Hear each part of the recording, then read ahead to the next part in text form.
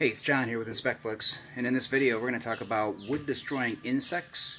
And when you hear that term, most people think about termites and carpenter ants as far as destruction to wood structural framing and members in houses.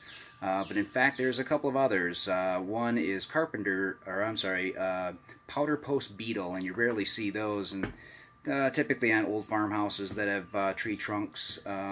And it takes a long time to have the damage occur from the Carpenter Bee or the powder post beetle.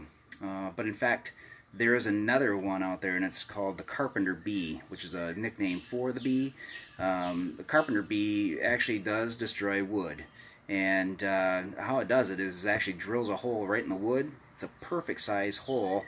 Every time I find it, it's about 3/8 of an inch. And so I'm at a structure here that has a good example of that.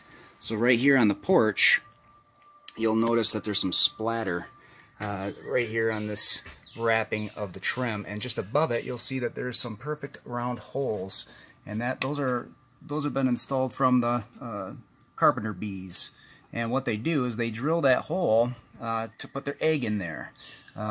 So the male is two different colors. It is black and orange. Does not have a stinger, but the female does have a stinger, and that is completely black. They're not very aggressive. Only when they're something is going after their nest, then they'll kind of bomb dive you.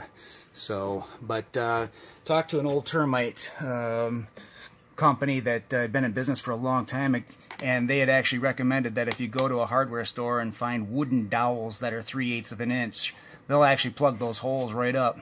So, Carpenter Bees, a wood destroying insect.